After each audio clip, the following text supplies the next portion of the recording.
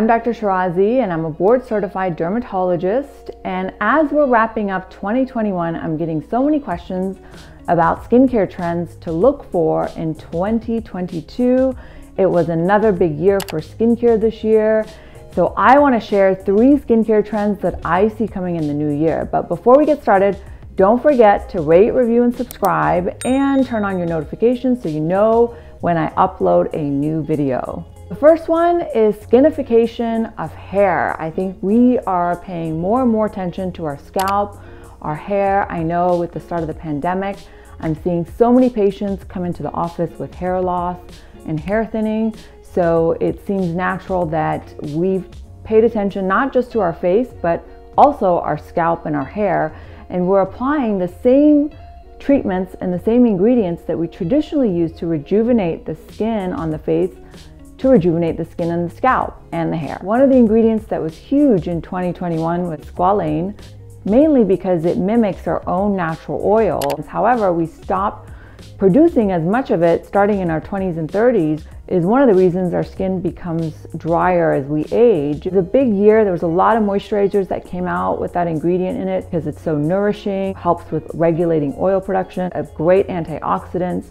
It helps support the skin barrier. And now we're going to be seeing Hemi-Squalane, which is a lighter molecule, so it spreads better, make its way into hair care products because it's lighter, it doesn't weigh the hair down, it helps reduce the frizz, add shine, and helps to protect the hair. And an advantage of Hemi-Squalane over silicone is that it doesn't build up like silicone does. Silicone tends to build up on strands and can lead to breakage.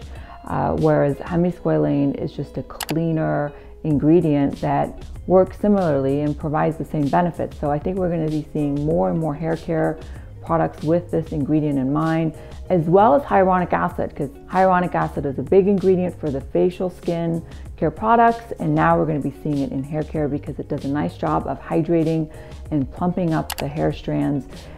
So look for those skincare ingredients in hair care formulas in the new year. Another manifestation of skinification of hair is dermarolling and microneedling to promote scalp hair growth. Like I said, we've seen a lot of hair loss since the beginning of the pandemic. So a lot of people are seeking out treatments and formulations to help nourish their hair back to life and help with hair thinning. And so microneedling is one trend that I've been seeing a lot of people doing at home. There's been recent studies that show improvement and support, but these studies have paired microneedling and dermarolling with hair stimulating agents.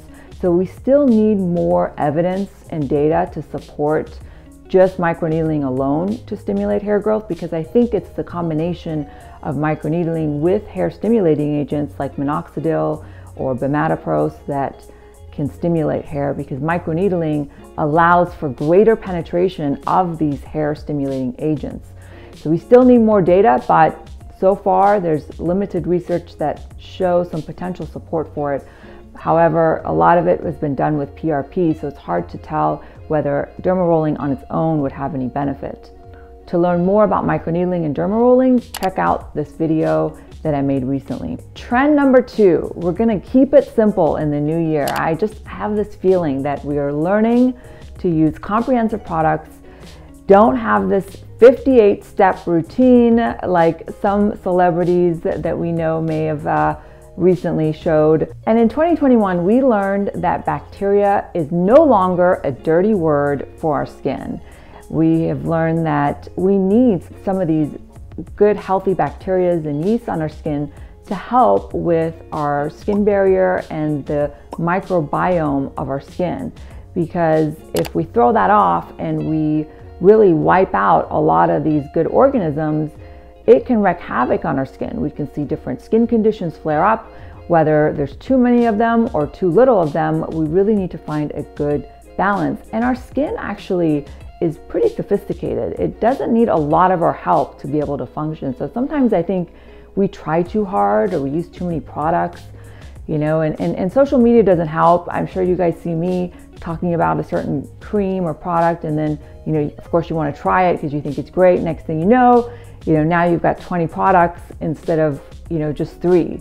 So I think this next year, we're really going to focus on keeping skincare simple, because over-exfoliating, overuse of products can really strip our natural skin oils, and it can really compromise our skin barrier. And for the skin barrier is key. It's the key to healthy, glowing skin. Everyone asks me, what's the key to healthy, glowing skin?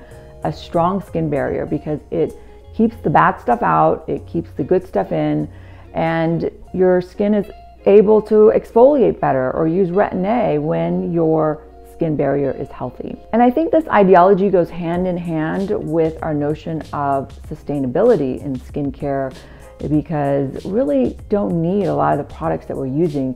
I mean, I see products with single ingredients like niacinamide, 10%. Well, niacinamide is really not designed to be a solo product or ingredient. It's designed to be formulated with other ingredients, such as in sunscreen or such as with retinol, with hyaluronic acid. Now, every skincare product has hyaluronic acid.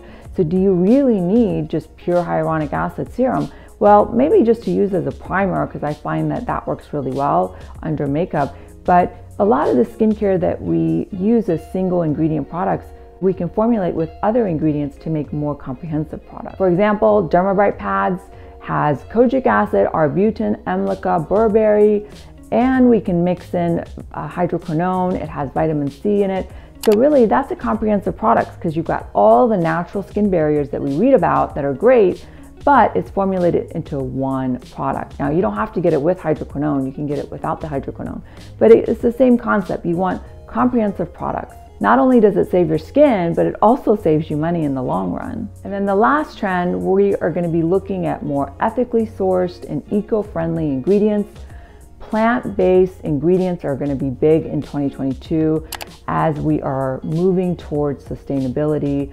We're going to look for these up-and-coming ingredients such as elderberry, resveratrol, as well as Centella acetosacata. These are examples of ingredients that we're finding out through more and more research have a lot of benefits. They're plant-derived, and we are working on formulations that take these plant-derived ingredients and formulate them into skincare. Another example is squalane. We're going to see more squalane being harvested from sugarcane as opposed to shark liver, because that is just better for the planet and better for our ecosystem. So I think we're going to see a trend towards sustainability in skincare, which goes along with keeping things simple. So I'm excited for 2022. I think it's going to be another big year for skincare, for hair care, and we're going to be moving off the face in 2022. We're going to be paying more attention to our hands, our neck and chest, other areas that deserve our attention. So I'm excited. As we're wrapping up 2021, I want to thank